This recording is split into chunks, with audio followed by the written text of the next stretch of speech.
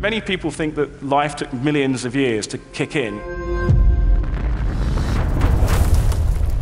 We're proposing to do it in just a few hours.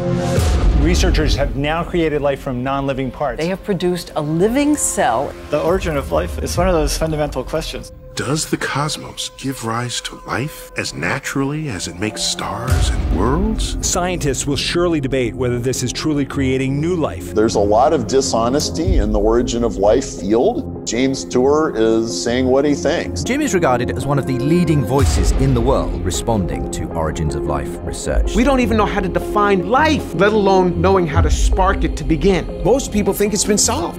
But he clearly doesn't understand information or the mathematics. He's just trying to provoke people. Why am I so motivated to speak up against this? It's because somebody pushed me. I was just minding my own business. Not anymore.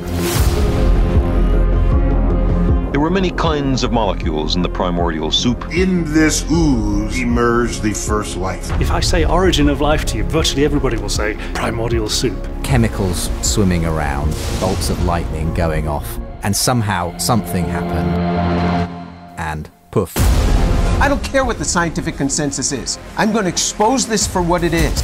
I haven't made life in my lab. I will. I started looking into origin of life, and I thought, this is smoke and mirrors. I know that you've recently had a close encounter with James Tour. Nobody's confronting this guy, so I guess I'll do it. It is clear that his religious views cloud his capacity to interpret research on this topic.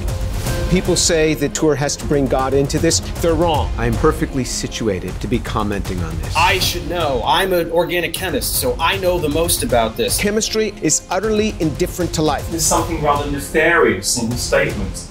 I hate them so much. I really want to just humiliate them. They want to attack me as an individual because they cannot address the science.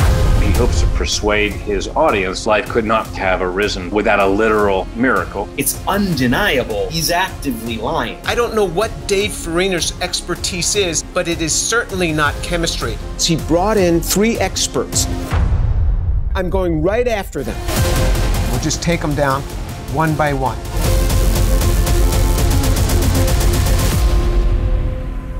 So, James, I'll leave you with this. You have a choice.